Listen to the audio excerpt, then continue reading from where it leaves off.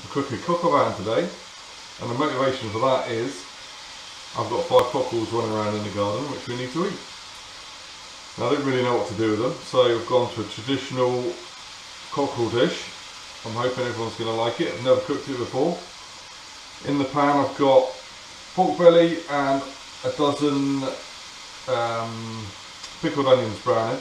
When they're browned, I'm going to pull them out and brown the cockerel. The cockerel's been hung for a day.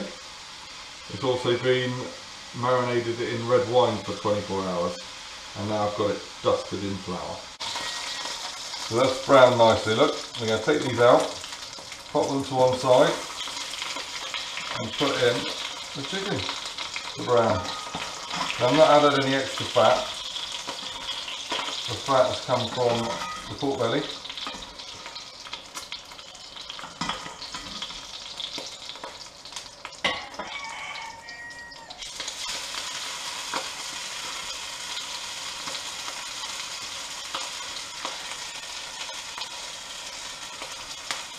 I'm going to brown it in batches because I want the pan to stay nice and hot.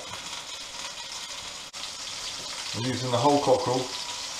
I took the breast off the carcass and then I've left the thighs and the drumsticks on the bone. Now the meat is all nicely browned. I'm going to put into the oil 2 bay leaves and a teaspoon of thyme. Or half a teaspoon of thyme. Oh. And the mushrooms. Leave those sweat for a little bit before I put the meat back in.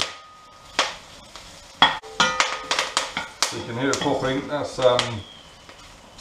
because the pan's hot, but the bay leaves are fresh. I picked them off the tree this morning. It's time to add the meat. I'm just going to pop those on the mushrooms. And once that's all in, I'm going to pour on top the red wine from the marinade, and then I'm going to add some chicken stock which I made from the carcass.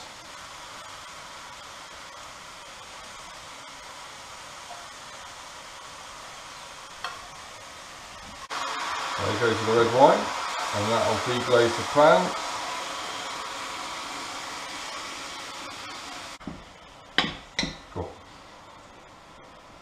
Already smells lovely. So I'm just going to cover it with chicken stock made fresh yesterday from the carcass.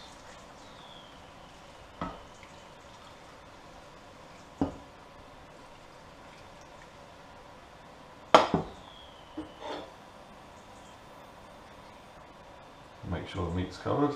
And that is going to go into the oven for 2–2.5 hours, or until the meat is fallen off the bone and is lovely and tender.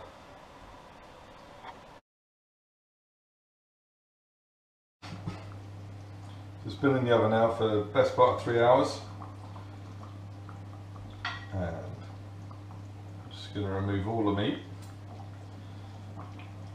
and reduce the gravy a little bit. So the meat's wonderful and tender. It's just fallen off the bone.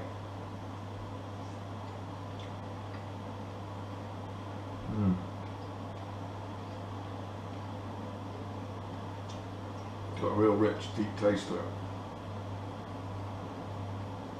So now all we've got to do is reduce the gravy, make some mashed boiled veg, and we'll plate up.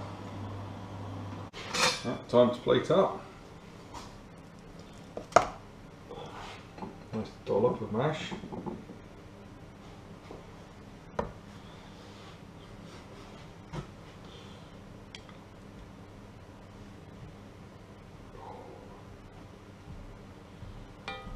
Nice bit of leg. Bit of breast. Beautiful.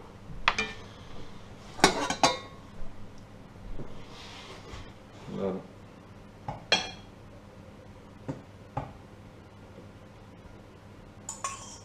carrots and green beans.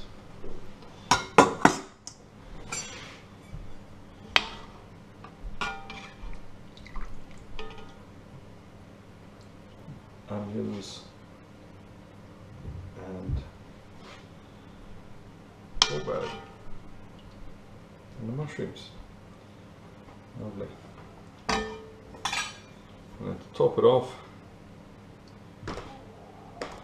drizzle the gravy.